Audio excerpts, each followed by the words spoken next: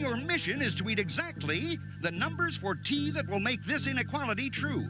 T plus 40 is less than 75. When you encounter a number, you will have until the count of 3 to make your decision. And beware the tainted Mr. Glitch. Oh, I'm Mathy. He will eat you if you are wrong. Yahoo! Mathman, Mathman, Mathman, Mathman, Mathman, Mathman, Mathman, Mathman. It's me.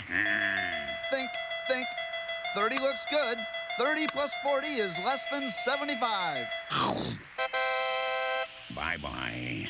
Mathman, Mathman, Mathman, Mathman, Mathman. T plus 40 is less than 75. Mathman, Mathman, Mathman, Mathman. Oh. Yep, 4 plus 40 is less than 75. Goodbye.